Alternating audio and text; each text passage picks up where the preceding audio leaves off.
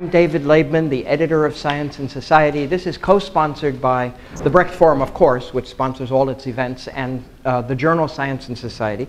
Our offices are right around the corner there. This is what we look like.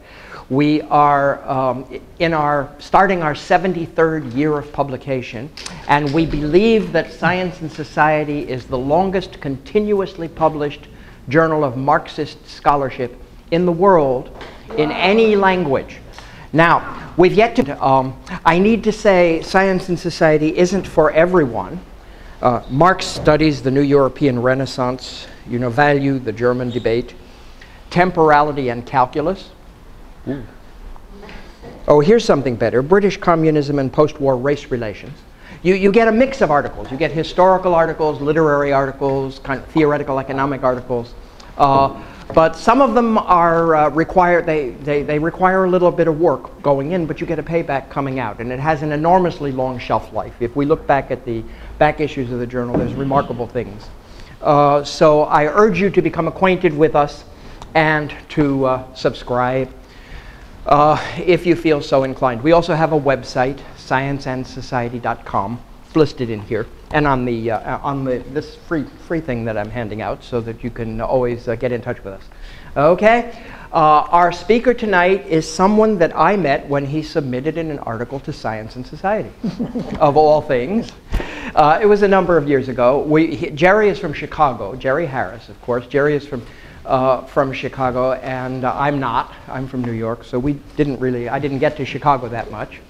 But he sent an article on a topic he was interested in at that time, which was the historiography of U.S. communism. It was remarkable, a remarkable piece of scholarly digging into the way the Khrushchev speech, the so-called secret speech in 1956, was received in the United States. It still repays. It's still one of the richest articles on that whole episode that I know of, and I was so impressed by the partisan, if you can call it this, the partisan disinterestedness. There was partisanship, and yet he really was digging for the truth without preconceptions. It was wonderful.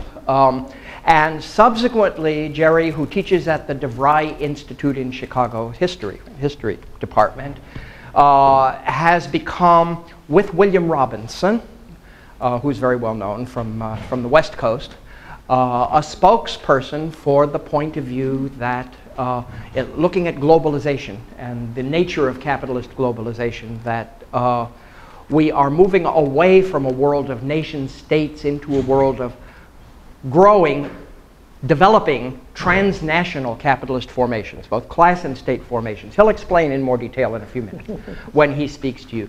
And he's written for us together with Bill Robinson and by himself on this topic. He is also the secretary. I wanted to call you the Secretary General, but that's not right. General Secretary. The General Secretary is better. Of the Global Studies Association, which he has introduced me to and getting me to participate in, which is a wonderful organization that brings people together from all over the world, actually, to do global studies. And it's right up the line of the sort of things that all of us are concerned with.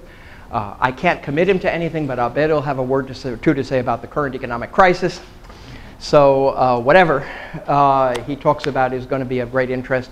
What we'll do is we'll have a presentation, then take a break of about 10 minutes, and circulate and come back and have a long question period and discussion period. And with an audience of this size, which to me is optimal, it's not too small and not too large, we can get into a really good discussion. So without further delay, let me give you Jerry Harris. Thanks, Dave. Well, thanks for coming out tonight. I really appreciate it. And I'm going to try to speak maybe about 40 minutes or so. And then, like I said, we could take a break and come back and get into a discussion. I want to lay out the theses around the transnational capitalist class and our idea of what globalization and how to characterize it.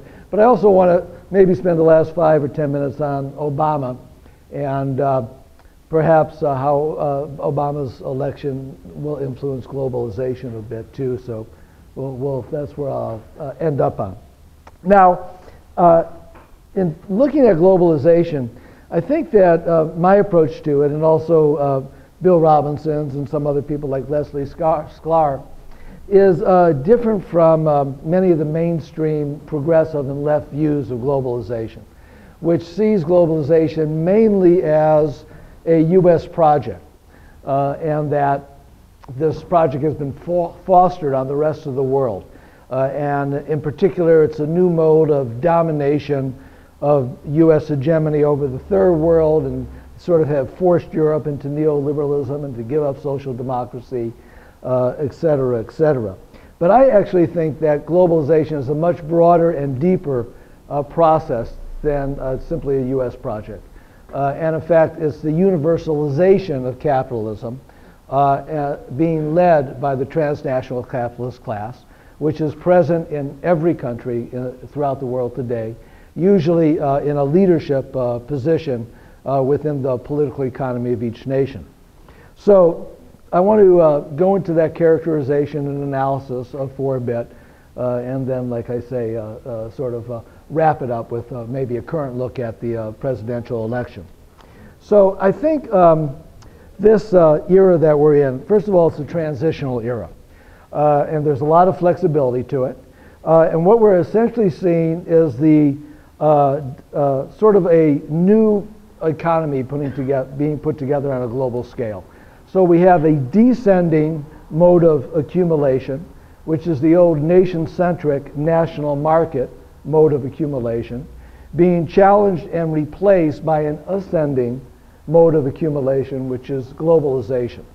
And in fact, the contradictions and the tensions between these two modes of capitalist accumulation really lays the groundwork for most of the political and social struggles and problems that we're seeing throughout the world today. That is the central dialectic in the world, this transformation. So let me make one clarification on this position, that we're always sort of running into this for some reason. We do believe the nation state is still important and that national markets still exist. The thing is, though, is that the state is being repositioned by the transnational class to function for and serve patterns of global accumulation. And so that the transnational capitalist class is working to insert every national economy into these new patterns, global patterns, not national patterns. And so the nation state is being redefined for the current mode of accumulation. And in fact, that's a huge struggle between national forms of capitalists and transnational forms of capitalism. And we can see that split and division clearly, I would say, in every country. And in some ways, I would argue that the Bush administration represented a more nationalist block of capitalists based in the military-industrial complex rather than the transnational capitalists, which Clinton and, in fact, Bush Sr. represented. And I think Obama, but we'll get into that in a little bit. So, so just for that clarification, because, like I say, we're often attacked as saying the nation state no longer matters. So people must get that from some of the journalists or something in the Wall Street Journal, but it certainly doesn't come from a Marxist study of the world. So let me lay out a little bit these two forms, these two modes of accumulation. How do we characterize the descending nation-centric form, and how do we characterize the global form? The one thing to look at, and let me deal with the nation-centric one first: assets, employment, and sales. When you're looking at the old sort of industrial nation national market, the majority of assets, the majority of employment, and the majority of sales were based in the national market itself. Probably some of us are old enough here to remember that what's good for GM is good for America. We grew up with that one. You know, then that was true. I mean, their assets, their employment, their sales, majority was right here in the United States. Now, we had a large international economy, but that international economy was mainly based on the exports of goods from the national base. And so you would have this international competition through the exports into each other economies, right? That's different from the global assembly line that we're looking at today, and I'll get into that in a little bit. We had the old social contracts. So we had the New Deal, social contract in America. We had the social democratic New Deal in Europe. We had the Iron Rice Bowl in China. We had social responsibility in Japan. So those types of broad social contracts existed in the industrial national market era that brought in large sections of the middle class and working class. Not everybody, but the majority of the population were included in these social contracts. You had protectionism and subsidies as an important part of these national economies. And that's one way to judge policies today, is looking at where they're going on protectionism and subsidies. We also had a value-added manufacturing in the north and outside imperialist domination of the south, and concentrated land ownership, particularly in the third world, that was rooted back into the old agrarian societies. Now, I would argue globalization has none of those characteristics. And in fact, while there are still economic and political and social actors who are wedded to the old nation-centric form and fight to protect it and to expand it and to keep it, they are being challenged every day by the globalists. And they're being challenged on every front. And in fact, they've been losing most of the battles for the past 20 or 25 years. But those battles are ongoing and create a lot of the political ferment that we see. So let's look at the global characters of the globalist mode of accumulation. Well, let's look at assets, employment, and sales once again. And here, actually, the United Nations does some great work there every year. And they put out statistics on the 100 largest transnational corporations. And they actually have something called the transnationality index ratio. And they look at the ratio of nationally held assets to foreign-owned assets, to national employment and foreign employment, and national sales to foreign sales. And for all the largest corporations in the world, the average is 57% of their assets, employment, and sales are outside of their national market. For some, much higher. For some, like, well, obviously like Nokia, it's 95%, 98% outside their national market, because how can you be a global leader based on the market in Finland, right? I mean, it's clear. But for GM, for General Electric, for Toyota, for all the major corporations in the world, they're more invested outside of their home market than inside of their home market. And so when you look at the managers and the CEOs and the major investors and the board of trustees, what space do they live in terms of their daily existence, their mental space, their concerns? They're looking at the entire world in terms of accumulation. They're looking at tax laws and legislation and where they can get their energy and where is the cheapest labor and where are the developing markets. And they're not just looking at the American market, or they're not just looking at the German market, they're looking at markets throughout the world, in fact, where they have their investments. And that's the space that they occupy every day. They have a globalist space in their thinking and in their strategy. And we see that in, for example, the average foreign affiliate ownership of these 100 largest corporations is 22,869 owned foreign affiliates. That's the average amount of foreign affiliates each of these 100 largest transnational corporations have. And the importance of foreign affiliates is that they've overtaken the importance of exports by over 200%. So in other words, that when we talk, a lot of people who talk about nation-centric sort of competition characterize it as an export competition. You know, American exports and German exports and Chinese exports coming into America. The export economy is much smaller than the production being carried out by foreign affiliates. Foreign affiliates inside country after country after country, that production is 200 times greater than the entire world trade in exports, right? So it's part of this global accumulation pattern that you sell everywhere, you employ everywhere, you own everywhere, you invest everywhere, and not just in the home base. So cross-border mergers and acquisitions are one important thing to look at. Joint ventures, foreign direct investment, open capital flows and the financialization of capital. All these things are important indicators of the global economy. And I'm not going to throw out a bunch of data on that stuff, but you can certainly read the pages of Science and Society and get those figures. Another important aspect is cross-border stock ownership.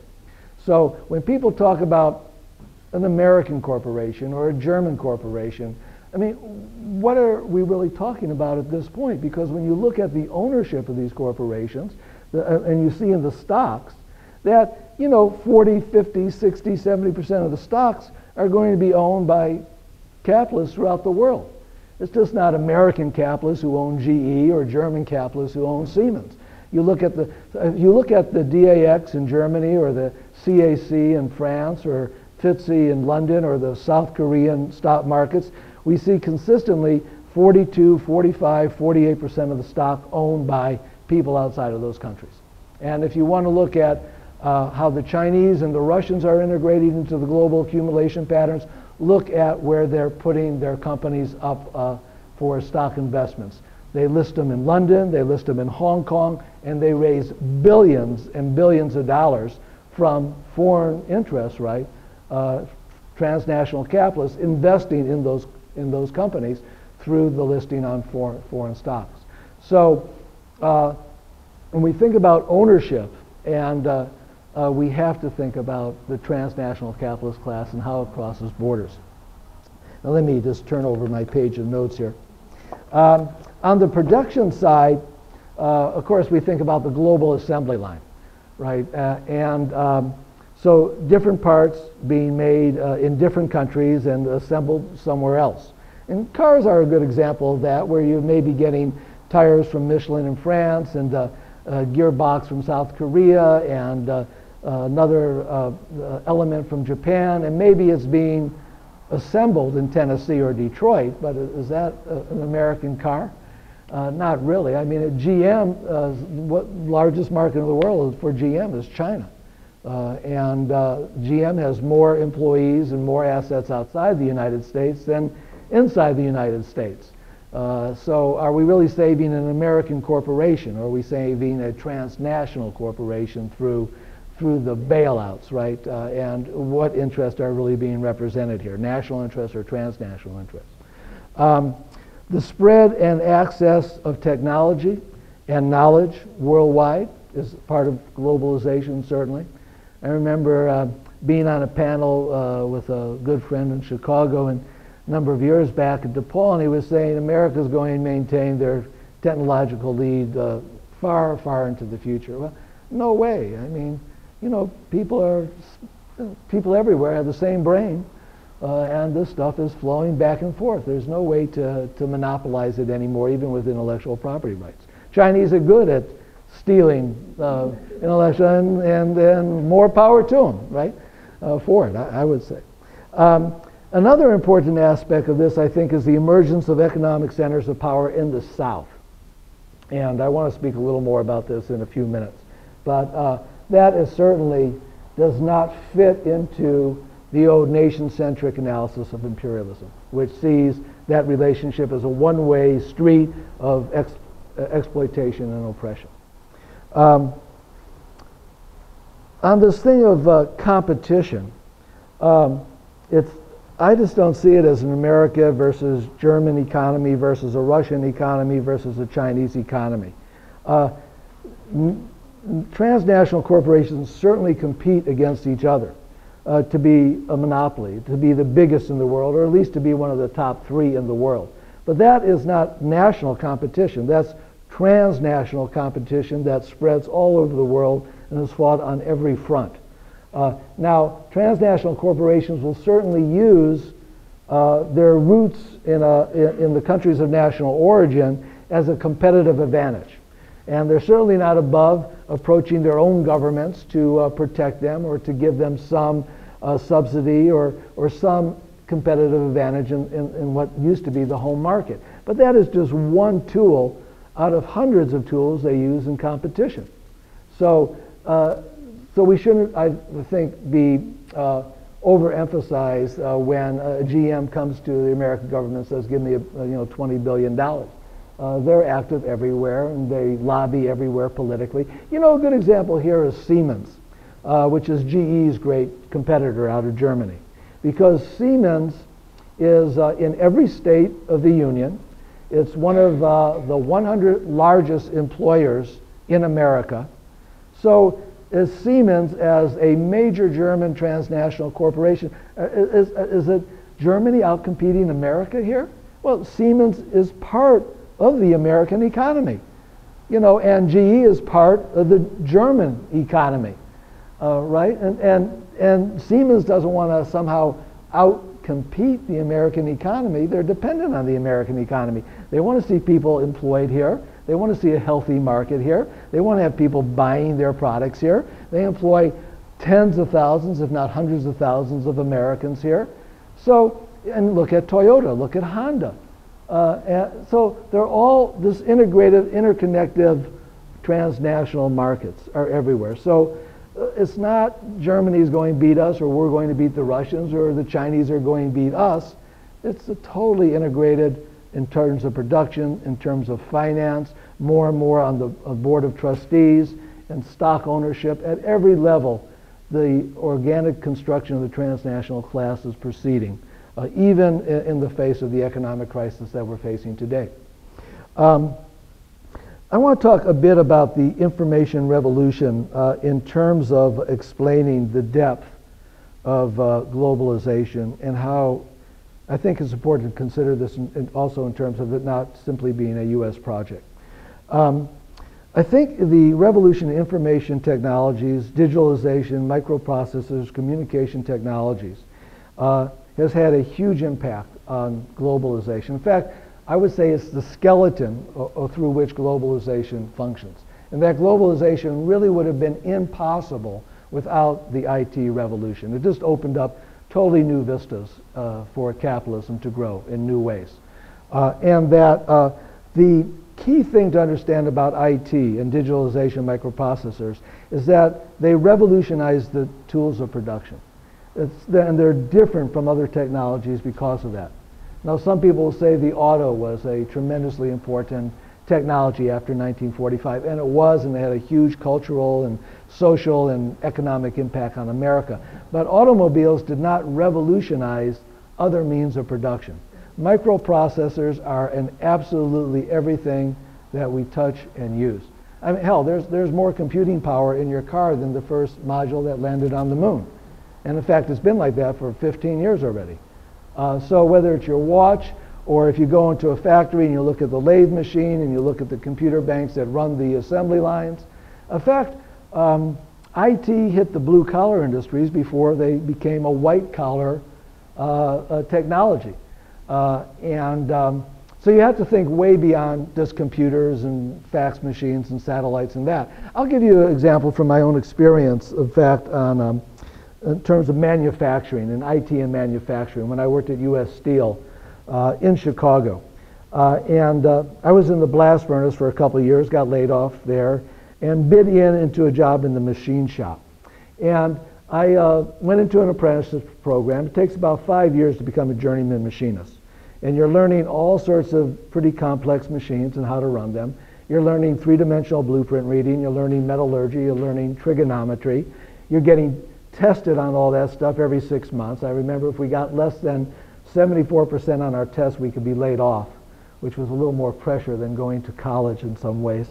And we get tested on the machines in the shop. You know, you'll be working on a lathe machine for 9 months. The foreman will come up, give you a blueprint, say, make this in 2 hours to specifications. That's your test. Along comes numerical control technology into the machine. And we're talking about a big machine shop, you know, about two football fields long.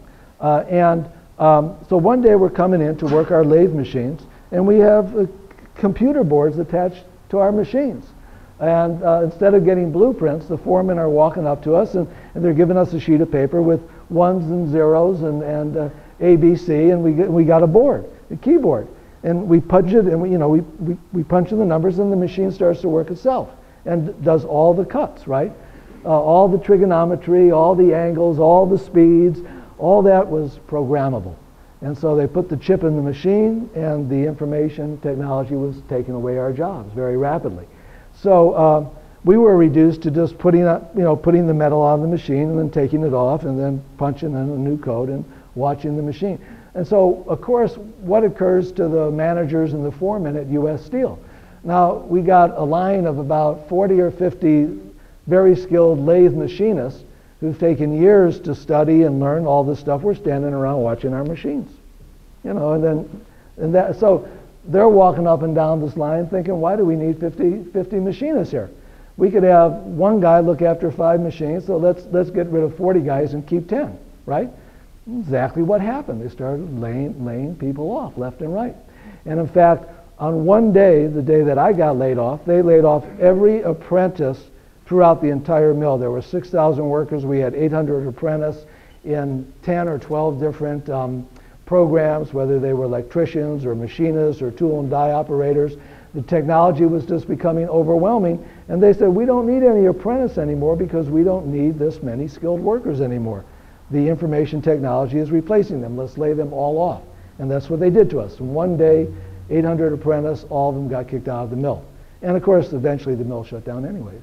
But so that gives you an idea of the power of the information technology, how the information technology changes the tools of production, which therefore changes the relations of production. Because the relationship that we as steel workers had with the steel bosses all of a sudden changed radically. They didn't need our labor anymore.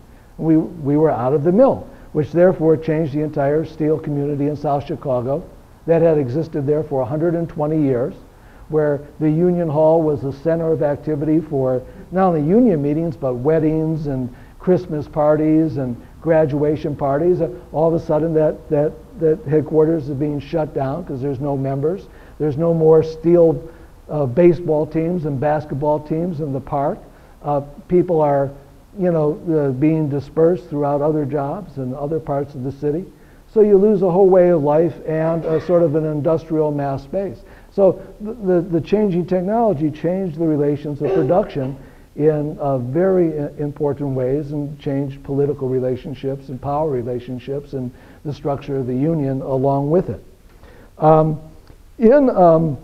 The other part of this picture is financialization. And the effects that computers have had on capital. And boy, we're really seeing it right now.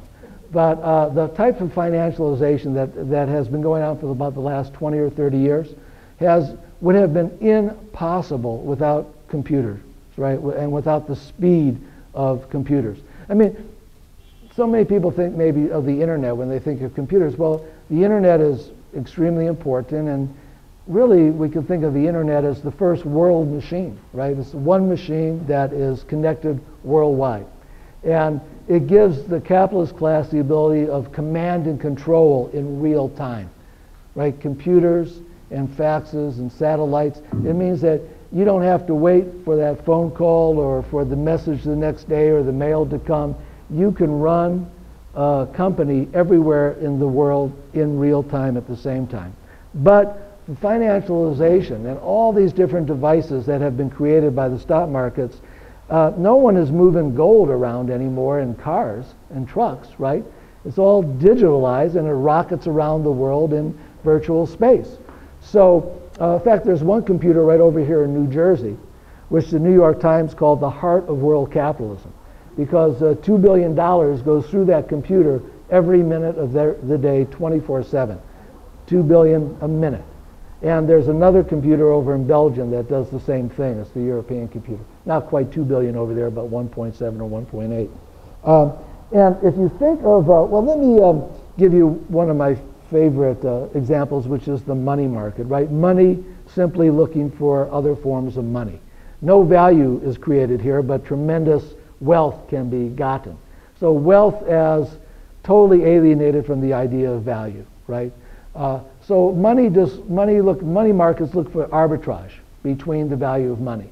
So you may be sitting at a computer in Citibank here in New York, and you're looking at the value of, let's say, the euro in Frankfurt and in Tokyo at the same time. And maybe there's a 1/100th of a penny difference between the price that your computer program is going to pick up. And what your computer program it does, it starts to buy those yens where they're a little lower. Let's say, the euro is, let's say, a little lower in Frankfurt. And they say, well, let's pick up 20 billion of that right now. And just as you're buying that 20 million, you're turning it over immediately in Tokyo for that, to make that 1/100th of 1 penny on each euro. And if you just put 20 billion in, well, you're going to walk off with 20 or 30 million dollars in profit within a few minutes. It turns over that fast. So this market is $1.7 trillion every day. 1.7 trillion a day, and 90% of that money spends less than 5 days in any one country. So it's continually turning over, right? Now, what is $1 trillion? Because we start to throw around these figures, millions and billions and trillions, and it's hard to conceptualize. One of the best examples I've ever heard is that 1 million seconds is 12.5 days. 1 trillion seconds is 36,000 years. So 1 million seconds, 12.5 days.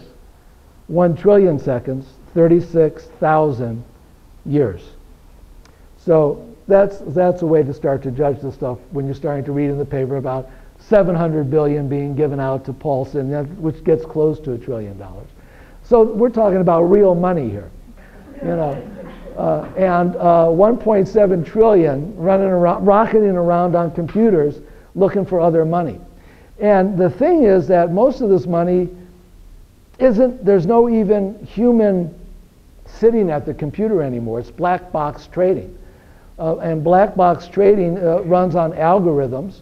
So you hire a hotshot programmer and you write the algorithm, and so the computers are out looking at each other, right? The Tokyo and Frankfurt and London and New York computers are all trying to read each other's information that's out there. And when they see the figures that they've been programmed to see or want, the sell, boom, sell, or boom, buy. And they just start, and you don't need anybody there. It's just the computers are doing the trading. So you talk about a strange world. I mean, value, wealth without value, and wealth without almost any human input. I mean, as long as you own the program and the computers and you got the cash, you're swinging. And of course, that created this incredible empty economy that just crashed around us, right? Because it's an economy based on no value. It's just an economy based on money chasing money in all sorts of weird ways, like the derivatives. There's $1 trillion in mortgages out there, but there's 62 trillion in insurances on those mortgages. That's where the whole thing collapsed. That people who had no relationship to the original mortgage are betting on whether those mortgages are going to be good or bad. Hedge funds. And so for every $1 in the mortgage, you had $62 in people betting on where the mortgage was going to go, up or down. And again, these types of speculations in financial markets would be impossible to construct without information technologies, right? And they're worldwide. And it's not that Americans forced Europeans to do this. Europeans came to the trough fully enthusiastic about neoliberalism. And so did the Japanese, and so did elements in other countries. It wasn't forced on them. They said this is a wonderful way to get rich. Some sectors opposed it, but other sectors said, yeah, I'm part of this class. Let's do this type of mode of accumulation. So the key thing here that I'm trying to argue is not that capitalist logic has changed. The logic is the same. The law of accumulation, the need to profit, competition, the principles that Marx laid out in his political economy, I believe all that is the same. The key thing is that it unfolds in a different way. The information technology has allowed the logic of capitalism to take new roads and new forms and make money in qualitatively different ways. And so we get the economy that we have today.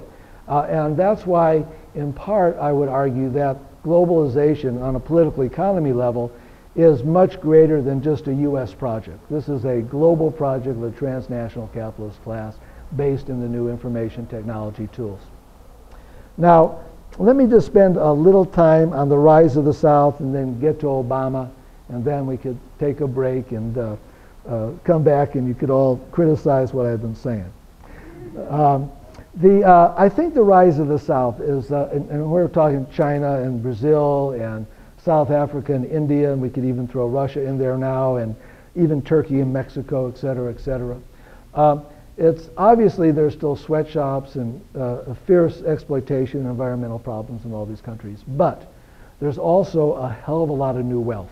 And it is not just new wealth for the elite and for the top of those societies. If you look at the data, that wealth has been creating new middle classes in all those countries, and in fact, it is even coming down to the working class.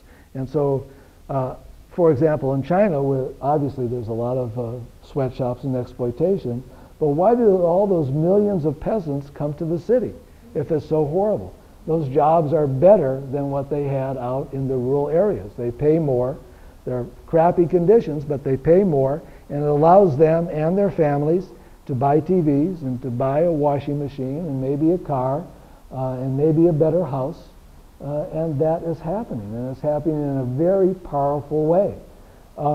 So it's not that we take our eye off the exploitation, but we have to understand the incredible dynamic economic power that's coming out of the South today. And in many ways, that has taken sectors of the globalists in the North, or Europe and the US, by surprise.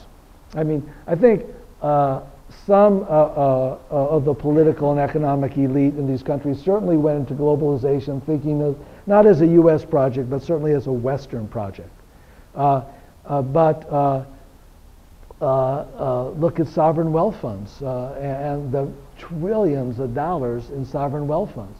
And if you read the Financial Times, for example, or look at some of the statements of many of the economists who speak for the globalist point of view, like Bernstein from the Peterson Institute, or Stiglitz, or Krugman, or even Summers and Rubin, although there's differences between all these guys, they're all welcoming this development. None of them are anti-sovereign wealth funds. More money is circulated. In fact, we need it. Financial Times said sovereign wealth funds in the financial crisis in the West is a perfect match. Come save us. Please invest in our banks. Please invest in our hedge funds. Now, you have some sectors, obviously in the U.S. and in Europe, who are saying, oh man, these third world countries, they're going to take over. We want to keep this money out. Protect ourselves. The Chinese are coming. The Indians, the Brazilians are coming. They're going to take over. Well, that's one of the splits I was talking about between the nationalists and the globalists. But the globalists, if you read their stuff, they aren't scared of the money. They want that money. And it's the organic integration of the transnational capitalist class is what we're seeing. That's why they welcome the money. And these investments are strategic investments for China and these other countries. Yeah, the Chinese, put 500 billion or something into Blackstone? So yeah, they've lost money, but it's a strategic investment in one of the most important financial institutions in the U.S. and the world. And it allows them to gain all sorts of experience. So when they buy into Barclays and they buy into Citibank and they buy into this and they buy into that, whether or not we're having a financial crisis right now and where they may be losing some money, they're already thinking 5 and 10 and 20 years down the line about building these organic strategic relationships. Yeah? Sovereign wealth funds? Sovereign wealth funds are huge funds owned by governments based largely on the money that they're making off of exports to the West and oil revenues, because they're also very big in the Middle East. So if you have a state-run oil corporation like in Saudi Arabia or other Middle Eastern countries, a lot of that money goes into sovereign wealth funds. The trillions of dollars that have been coming into China through their exports to the U.S. and to Europe, a lot of that money goes into sovereign wealth funds, and they're under control in terms of their investments and where they're going to put it. The governments control the sovereign wealth funds. So they're not private funds. And some of the capitalists and some other observers like, well, Pat Buchanan, who's always worth a quote or two, you know, they're freaked out from a nationalist point of view. You know, these are government funds. You know, capitalism is about the private market. Well, we have statist globalizers. You know, neoliberalism is not the only form of globalization. It was simply the first form, the revolution. And when you have a revolution, you always have the most radical character of your ideology and your program. And who were the most radical neoliberals? Thatcher and Reagan. And it beat down the barriers of Keynesianism and it beat down the barriers of socialism.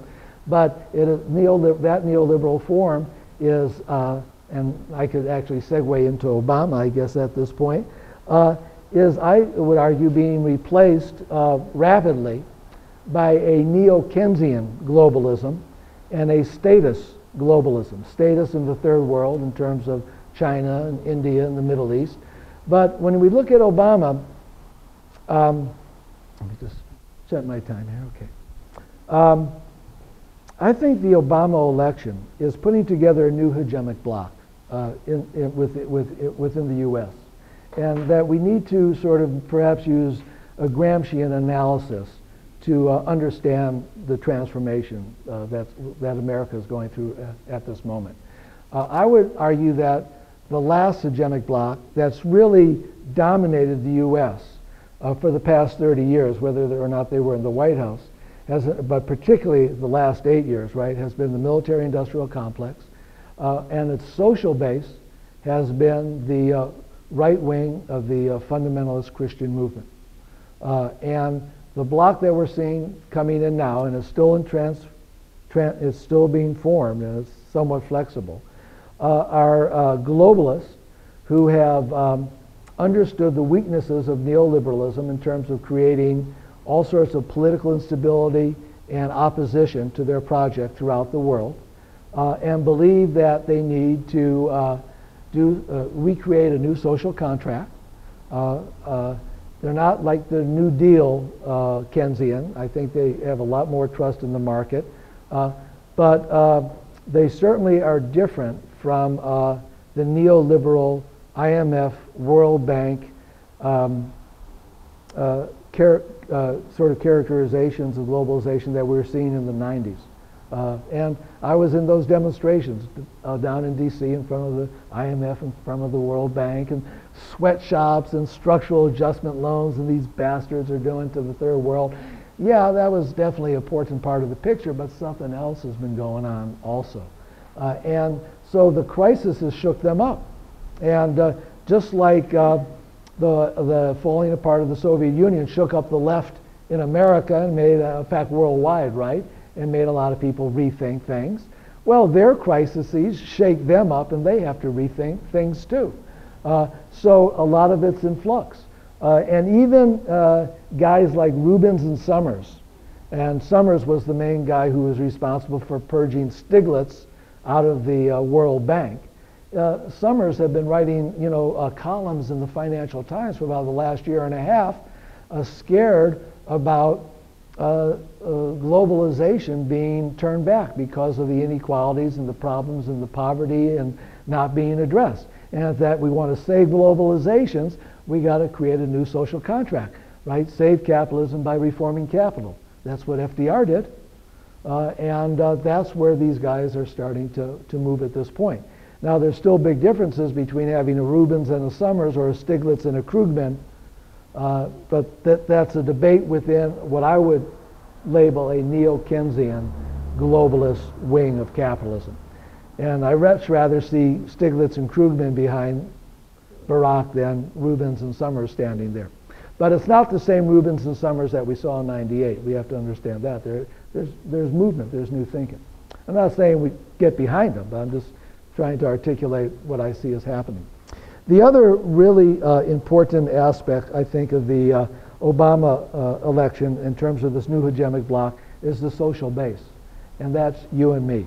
And in using a Gramscian analysis, every hegemonic bloc has a social base, and that social base always wins and needs certain concessions from those in power. Because those in power need to maintain legitimacy. And the way they maintain legitimacy is by meeting some of the expectations of their social base. The expectations of that Christian fundamentalist base was turn back Roe v. versus Wade and defend our guns and all those issues that we've seen, so we want to literally vomit in the toilet or something. You know, we're all familiar with that stuff. But this social base, I think, and if you look at the elections, there's some very important parts of that social base. Blacks and Latinos, extremely important part. Youth, a key part. And I would probably add college-educated middle class who came out overwhelmingly in terms of their voting numbers. Now, what are the expectations of those sectors of the population? I think that's where the left and progressives like ourselves need to be. And we need to be in that movement, pushing those expectations forward to the fullest extent, and trying to push Obama in that direction. Now, I think Obama himself has a lot of progressive values. He's positioned himself politically as a centrist, but nevertheless politically as a centrist in terms of bringing people in his team. But when he speaks, what he speaks about, of course, is the healthcare and the education and green technologies, and that's a pretty progressive agenda that we need to fight around and expand and push and win as many concessions as we can in there. In terms of looking at that social base, I just will turn to your local newspaper. The New York Times has some interesting stuff on it. The Latino voters, this is in terms of how many more people went to the polls. The Latino vote increased by 24%. The black vote increased by 14%. 18 to 30-year-olds increased by 25%. Now, if we look at key states where those votes were really important, right? New Mexico, Latinos voted, increased numbers by 27%, and youth by 71% in New Mexico. In Ohio, blacks increased their vote by 27%. Nationally, it was 14. In Ohio, 27. North Carolina, youth plus 33%, blacks plus 23%. Florida, blacks plus 19%, Latinos plus 27%. So if Obama wants to look at his electoral victory and who he owes some concessions to, obviously blacks, Latinos, and youth are right there. And in terms of his volunteer organization, right, I mean, those are a lot of the people you're looking at and who are active and have high hopes and high expectations. And usually we know that most social advances come not at the depths of a depression when people have no hope, but when there's rising expectations. Those are the best times for the left to organize and push forward radical ideas and win more people over and get the best reforms we can. And within that, hopefully, renew socialist education. I love the fact that McCain attacked Obama for socialism. Just opened the door. You know, in my classes, I'm saying redistribution of socialism, give me more. You know, and what's the reaction of the students? Yeah, that sounds good. What is this socialism? Because, you know, it's been a long time. You know, if you're 20 years old, 1989, you know, what were you, 10 years old? You know, that's all that old red baiting stuff. They don't even remember it. That's why John McCain fell so flat. He was so stuck in 1968. His head was still in that jail in Vietnam. He's still fighting that war, right? And it was just so obvious. You know, he was the perfect candidate. That sort of stiff, bruised body just reminded you of how bruised neoliberalism had become. You know, it looked like he's been getting knocked around by the loss in Iraq and all the other stuff that's been happening. So let me bring it to a close here so we can take a little bit of a break. I've been going on, I think, for about 40 minutes. And we can come back and have a good discussion, hopefully. Yeah?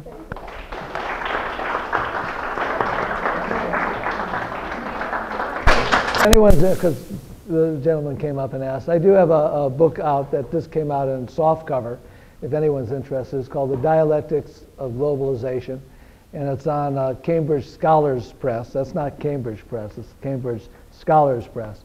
And so just a little plug for that. So why don't we start off right here? Yeah, you talked about the shift from a nation-centered model of accumulation to a global one. So I have two questions. What are the implications of this shift? First of all, the likely implications for the inequality between the global north and the global south? And how does this shift affect the role of the state? Does that mean that the state is less likely to sort of serve the interest of national economic elites and somehow become more oriented towards other more global constituencies? How does it affect its economic role? The shift?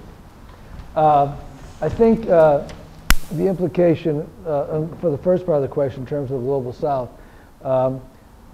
two things are happening. One is the trend that I mentioned with the strong emerging economies like China and Brazil and others, which I think is historically exciting from perhaps a world systems view. Finally, perhaps the decentering of Western colonialism and imperialism that's really dominated the world, well, for about the last 500 years, really. So I think that's very progressive. I think the class struggle will continue, and at times very fierce class struggle in all those countries as new elites are come into being who are part of the transnational capitalist class and will seek to, of course, maintain their power. So it doesn't eradicate the class contradictions, but I think there is this changing the world system from Western-centered imperialism to more of a polycentric or multicentric forms of capitalism. In terms of the state, yeah, absolutely. I think the state is serving much more transnational interests than national capital interests. Because the transnational capitalist interests are the major corporations, so they've always had the major influence. So when the largest corporations were nationally based, they had tremendous power within the government, and today as transnational corporations, they do too. I think the only place where they're really significantly challenged, perhaps, is the military-industrial complex. Because when you look at Raytheon and Grumman and Lockheed Martin and General Dynamics and and the key players within that sector, they're much more nationally based. So when you look at assets, employment, and sales, like I was talking about before for the transnationals, you don't get this at all nearly as the same level of transnationalization. Most of their assets and employment are still based in the United States or in Europe. There has been some transnationalization, but for example, Lockheed Martin, 70–75% of their sales comes from the government. So they have much more smaller transnational base, and they still tend to export more than actually buying and participating in joint ventures. They do some of that, but not too much. So there's a clear economic base for this political split between the globalists and the military-industrial complex. The problem that I see is that we may have a trend toward transnationalization of capital, but it may also be a contradictory trend. The thing I'm thinking about in particular is the role of the state and in promoting and reproducing national ideology. Now, all we have to do is remember the Republican National Convention, and with people shouting "USA, USA," and this kind of stuff, to realize the role of this kind of ideology in class reproduction and keeping people's thinking within the framework. Yeah. The idea that capital can eventually develop a transnational state. No, you're not claiming that it has in some ultimate sense, but that's a. Whoa, sorry. That's okay. I got it. That's a trend, It comes up against a contradiction, and the question for theory, from a Marxist point of view, is can capitalist reproduction take place without divisive nationalism, without nationalism which requires an other, you know, an external, even if not well-defined enemy, you know, to be the exterior threat. Al-Qaeda takes that role to some now, you know, the way the Cold War functioned earlier. But if it's not England, France, and Germany as the enemies, it's the Chinese or the Japanese, or you know, or even the Europeans, and it can be seen as a contradiction of capitalism, that its own internal momentum is taking it to a point where it undermines that very important tool for its own control. Political economic disconnect in many ways. And you put your finger on something that's very important. And when it comes to the transnational state, I think it's much less formed than Bill thinks it is. But perhaps that's the difference. Yeah, Bill Robinson thinks it is. But that's perhaps another discussion. But the political economic disconnect, I think, is confounding many of the globalists. I think it's one of the problems that they're really trying to deal with, and it shows this very fundamental contradiction between nationalist forms and globalist forms that I said sort of constituted the main contradiction in today's era. But I don't think it's unusual. I think if we go historically and look back at the historic change between sort of agrarian society to industrial society, that we see the same political economic disconnect in many ways too. So let me give the example of World War I. And we know capitalism began to develop as a world system starting in Great Britain 1750, 1760, something like that. Yet if you look at World War I historically, the Ottoman Empire, the Austrian-Hungarian Empire, the Kaiser in Germany and Prussia, the Tsar in Russia. And all these had their roots in agrarian feudal political structures, right? And here we're already at that point 150 years into industrial capitalist development worldwide, and yet you still have these old political structures that were hanging on, and it took World War I to destroy them, and then you have the Ataturk in Turkey and the Lenin in Russia, etc. So that's why I call it a transitional period, and this is one of the historic, well, they may not be able to work it out. Maybe that's one of the things that will disrupt the whole transitional process, is this disconnect. But I try to take a long historical view of it. 1848, Marx's Capital, you know, where he talks, you know, capitalism, where he talks about capitalism as a world system. That insight was incredible, but if you look at the political structure in 1848, there's a huge disconnect between the economic developments that were happening and what governments and states of that day were saying and how they, the superstructure that surrounded them.